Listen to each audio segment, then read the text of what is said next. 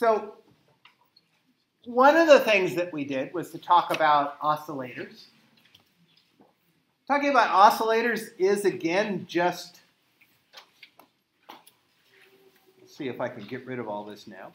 Talking about oscillators is just a particular kind of dynamical problem. It's one where there's an equilibrium point and a restoring force. That, by the way, doesn't have an equilibrium point and doesn't have a restoring force. When I let go of the mass, it drops. There's nothing ever coming back. It's all just going over. On the other hand, lots of times, especially with springs, there will be an equilibrium point, a point where if you just let it go there, it doesn't accelerate. But if you move it somewhere else, like this hoop that you swing to the right, and it's hung from this support right here, a fulcrum up here, if I swing it to the right and let go, there's a clockwise torque. So I swing it counterclockwise. There's a clockwise torque that pulls it back. And so there's a restoring force just like there is for a mass on a spring.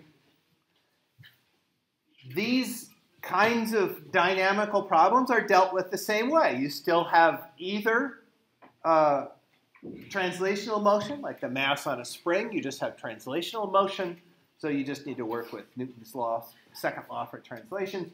Or this particular object that rocks back and forth is strictly rotational motion, and so you can use Newton's second law for rotational motion to write an equation for that motion. And what you find when there's this kind of situation is that the distance that you pull it away from equilibrium, this theta, tells you how far you are from equilibrium. Theta equals 0 as I drew a line from the pivot point through the center. So when this thing is hanging straight down, theta is 0, the theta that I've drawn there. So theta equals 0 is an equilibrium point. When you move it away from theta, every time as theta gets bigger and bigger, the acceleration gets bigger. So when you're at equilibrium and theta is 0, then there's no angular acceleration. Angular acceleration, by the way, is the second derivative with respect to time of theta. And so that's all this is. This is the translational acceleration for mass on a spring. When the acceleration depends on how far you are from equilibrium, then you have what's called not just an oscillator, but a harmonic oscillator, something that a sine function works for.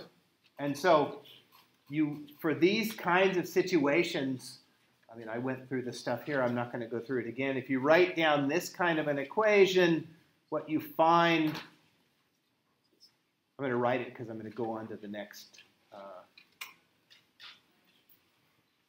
What do you get? Minus G over 2R times theta. That's what I got for this, approximately, for small angles theta, where I can approximate sine theta by theta that I've done in this one step right here.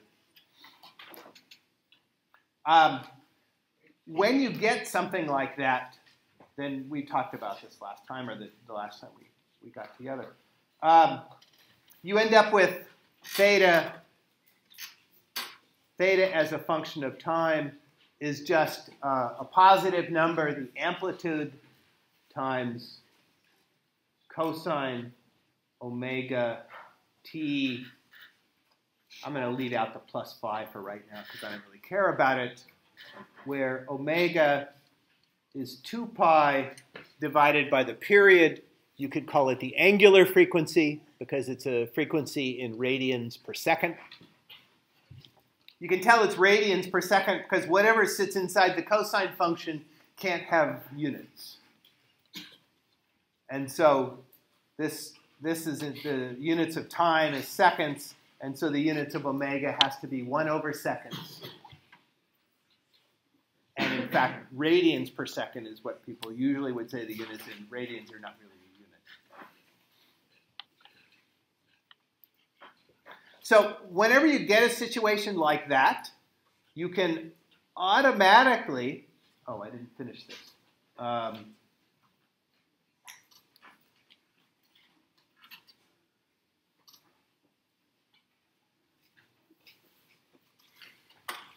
Whatever sits out here in front of the theta, you can write, whenever you get a situation like this kind of oscillator, you can write the second derivative of theta with respect to time equals something times theta. Negative something times theta. That something right there, if you take the square root of it, you find the angular frequency. Or 2 pi over t, so if you take the square root of that and solve for t, you can find the period of the oscillation. The reason I point that out is there's probably the most complicated problem on the homework in the oscillation chapter is this one.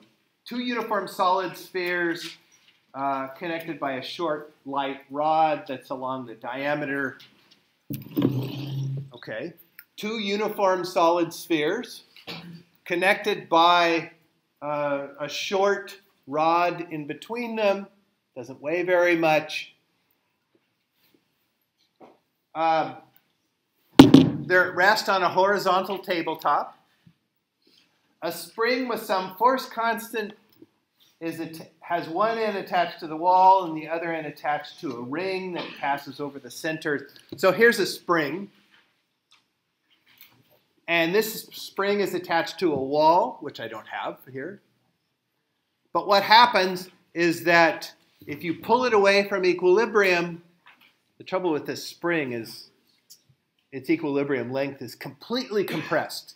So I only have one direction I can pull it away from equilibrium. The other direction doesn't exist. But anyway, if I pull it away from equilibrium, what happens when this thing is that what's supposed to be happening here, I'll show you a picture of what it looks like, is that this thing oscillates back and forth while rolling back and forth. So it's doing 2 things. It's rolling without slipping and oscillating left and right. And both of those are going on at once. Because there's 2 kinds of motion, you're going to have to write down Newton's second law for both kinds of motion. So if you look at the picture of this,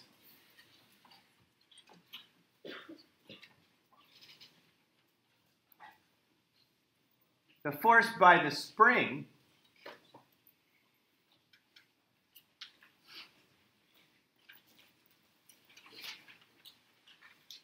let me call that distance from equilibrium x. I don't know, I've got to call it something. This is the equilibrium point. If I roll this thing to the left of the equilibrium point, then the spring pulls it back. If I roll it to the right of the equilibrium point, then the spring will push on it if I have a better spring than this one right here. So there's a force by the spring. Of course, there's also, I'm not going to draw on, there's an earth pulling downward, the table pushing straight up. Why does this thing roll? Friction force. Friction force by the table.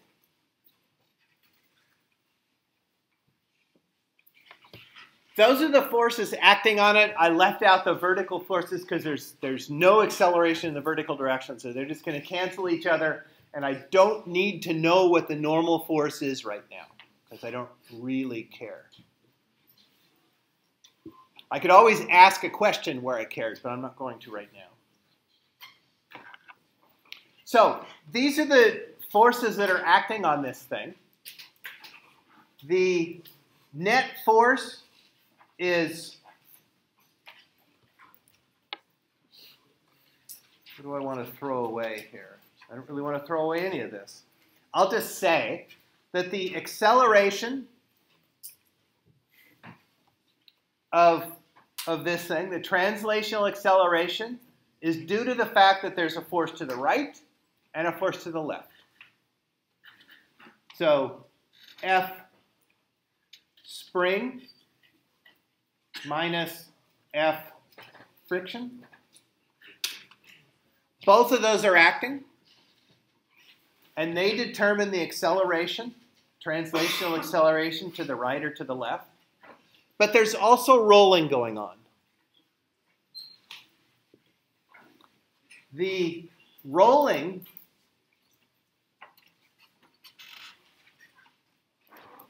is determined by the net torque, and the net torque around the center of mass is again just due to the friction force.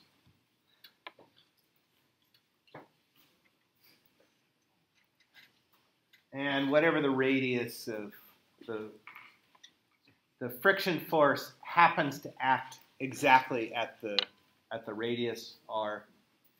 I didn't want to do all of that.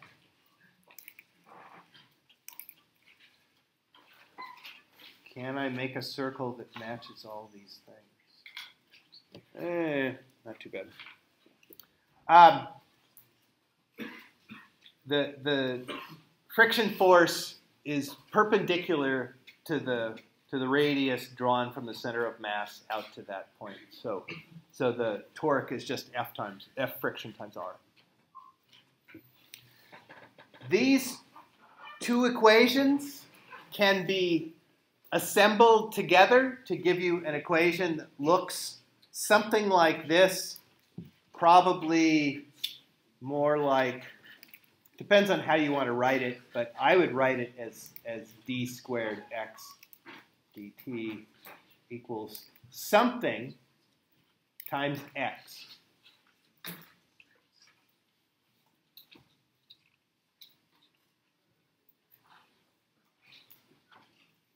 Some constant. It's got m in it, probably. It certainly has m in it, k in it. It has r in it because somehow it depends on the rotational inertia. It's going to depend on r. And so it's going to have things like that in it, but you can write these two things together as a single equation. By the way, maybe I should have pointed out that the spring force is k times x.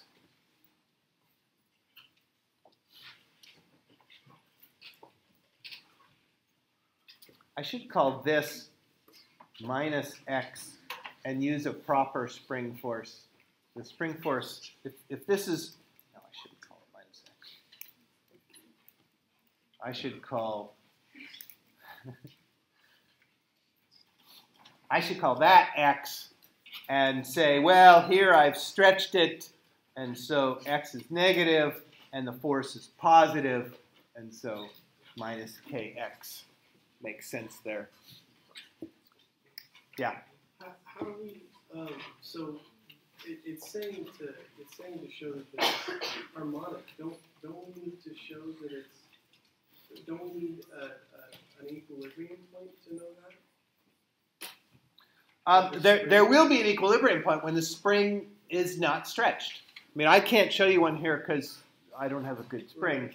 But when the spring is at its natural length, it's not going to be pulling on these things. When the spring is at its natural length, okay, that's right there. And this table's not horizontal. When the spring is at its natural length, this thing won't.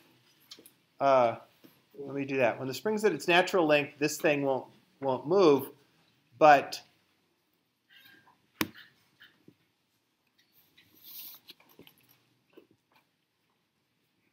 when it's away from its natural length, then it'll be pulled back, and when it's too far to your left, then it'll be pushed away. So there is an equilibrium point. That's just the point where the spring is at its equilibrium length. So if you're over here to the left, If you rolled it over to the left, you've stretched the spring out, the spring's pulling back. If you were over here to the right, so you'd compress the spring, then the spring would be pushing to the left. So there is an equilibrium point, and you should be able to show, using these two equations, that the second derivative of x with respect to t is the negative of some constant times x itself. And then that constant is, the square root of that constant is 2 pi divided by the period, and so you can find the period. That's basically the way to deal with oscillators. If something's oscillating and it's a harmonic oscillator, all you need to know is the period. Eventually you also need to know how far away from equilibrium you initially pulled it to let it go. So you also need to know the amplitude.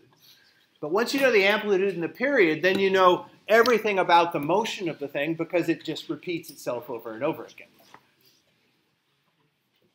So because we don't need to find the amplitude, we don't need how far it is from equilibrium. Yeah, it doesn't say anything about how far you started it, how much energy you gave it. So none of those things come up. All it says is show that the motion is simple harmonic. In other words, show that.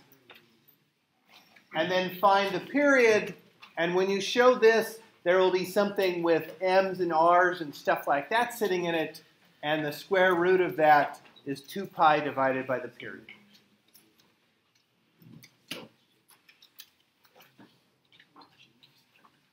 Any questions about this? Is another very complicated situation where you have both rotational motion and translational motion, and they're connected together. I didn't even write that part.